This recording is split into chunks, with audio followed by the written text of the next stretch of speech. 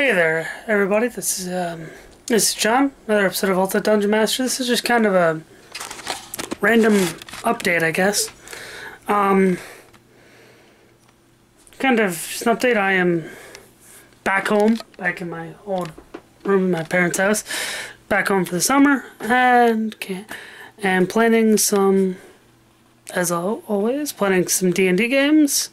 At least one D&D game, and just kind of writing some other stories for some other campaigns back when school gets together, to get back together to that campaign I have there. So, anyway, kind of want to briefly talk about the Temple of Elemental Evil. This is a PDF I picked up on Drive to RPG. You know, it's a classic D&D adventure, and actually is going to be my summer campaign. And it's kind of cool because it's for those who haven't read it. It's kind of a campaign that's kind of, it's for 1 to like 8th level. It's for 1st to 8th level, and it's very much set around the idea of being in a town and kind of doing that and work and understanding kind of politics of towns, how they operate, and it's kind of cool. And I picked it for my summer campaign because, one, I think it'd be cool. I think it'd be an interesting idea to do. With a lot of the games I've ran in the past have been kind of high fantasy, well, not so much high fantasy, but more of kind of that, not so much a but kind of like high level campaigns. And this, I just kind of wanted to go back to kind of a simple kind of adventure, dungeon crawl kind of thing. Also going to be using a lot more, expanding my use of 1st edition, kind of with some rules, using stuff from the Dungeoneer Survival Guide and Wilderness Survival Guide, because they offer some pretty cool stuff with non-weapon proficiencies and that stuff, which are basically skills in later editions of D&D. Also opening up some stuff, using some stuff from 2nd edition, you know, the Book of Humanoids, and I have one player who's going to be a bard class from 2nd edition, so that should be fun, because the editions didn't change that much. Between those 2 editions didn't change that much. But anyway, yeah, everything's doing alright.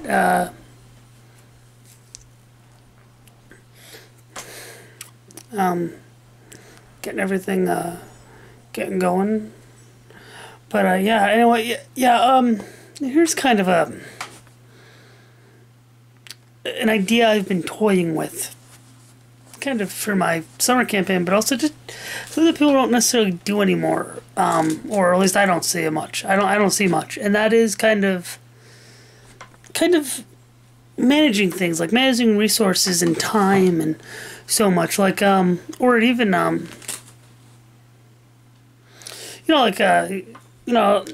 at least games I've ran and games I've been in, it's never been a big important thing to keep track of your rations. It's just kind of understood that, you're rationing it off as you should. Or, that with food, water, or time management, understanding, what, rounds and what rounds and spells and when it goes off and stuff.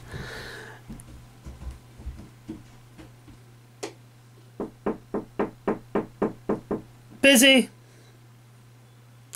But, yeah. What? But, yeah, no, really, it's, just wondering about,